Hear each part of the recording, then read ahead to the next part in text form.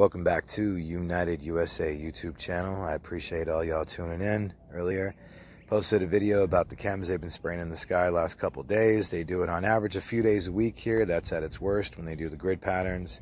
And you can see that it's something that is not going to stop. They continue to do this unless enough of us merge our voices together and say enough is enough and we demand to know what's being sprayed in our air. Nothing is going to change. Showed this before, I'll show it again. Take a look at what the water level was back in 2000, Hoover Dam. This is what it looks like today. Reservoir conditions, we're only generating about 66% efficiency these days. The Oroville Dam and others in California are suffering similar fates. The Department of Water Resources says Lake Oroville may get so low by the end of summer that the Edward Hyatt power plant there may not be able to produce any power. The hydropower problem is just one of many reasons the North American Electric Reliability Corporation, or NERC, has put California at a high risk of power outages this summer. Just how low Lake Mead, the man-made reservoir for the dam, has fallen. Actually, 6 years ago when we were here, we recall the water was a lot higher, and we're actually very surprised on how low it's gone, how shallow it looks. Just because I'm seeing these bath rings, I can tell you it's a significant drop. To show you how significant, look at this picture of the reservoir level back in November of 2000 and pay particular attention to these intake towers. Now, compare that picture to what it looked like during our recent visit when the reservoir was at a record low. If you look out on the reservoir here, you'll see that we're down about 158 feet from full pool.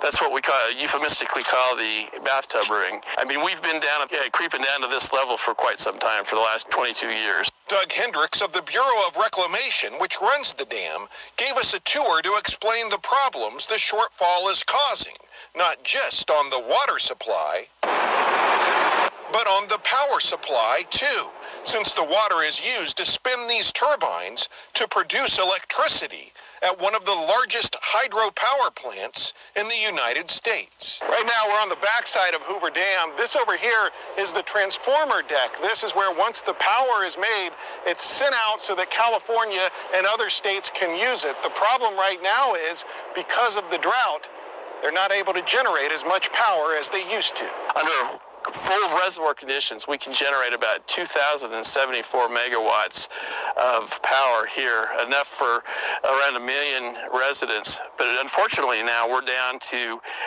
because of the lower reservoir conditions, we're only generating about 66% efficiency these days. Increasingly worse due to a lack of rainfall. Back in 2011, the state faced one of its worst droughts in history. Take a look at the U.S. Drought Monitor from back then, 11 years ago. On October the 4th of 2011, nearly 88% of the state of Texas was under exceptional drought, the most severe drought condition rating. Fast forward now to April 14th of this year, last week.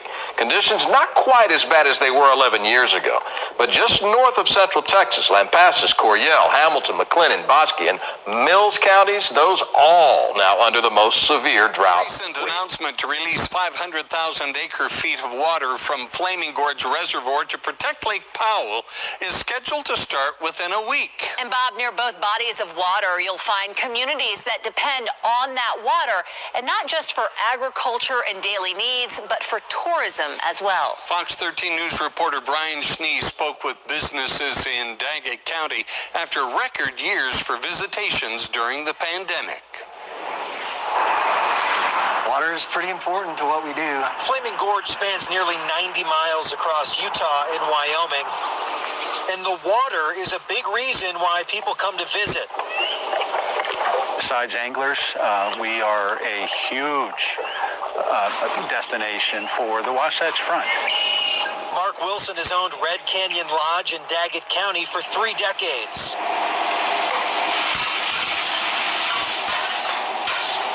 A popular spot to stay in the Ashley National Forest. But if you wanted to book for this upcoming summer, no vacancy. Percent full. The status of the lake today is not a great one. Bob Martin with the Bureau of Reclamation explains Mother Nature is partly to blame. We've only received about 30% of what normally would have flown into Lake Powell this water year. Extremely low snowpack this past winter means much less water coming into this reservoir, but the same amount was released to supply water and power to Arizona, California, and Nevada. So these canyon walls get higher and the channels more narrow as the lake dwindles. It is getting serious, and after 21 years of drought, it's easy to get calloused to that news headline. But as we get further into the drought, the more serious it becomes for everybody. The decision is in starting almost immediately. Lake Mead will be getting less water. That's in a deal agreed on by the 7 western states sharing Colorado River. That's right. Paulina Butska is staying on top of this story. She joins us live with the fluid future of Lake Mead. Paulina. Well, Trisha, Dave, welcome to the inside of my apartment. Here in the Silver State, we know that water is a precious commodity. So when you turn your sink on, this is what happens, right? But what happens when that water runs out? Well, Lake Powell is almost at that level, and find out how Lake Mead is turning in the mix. The signs are posted every few feet, showing the different levels of water over the years.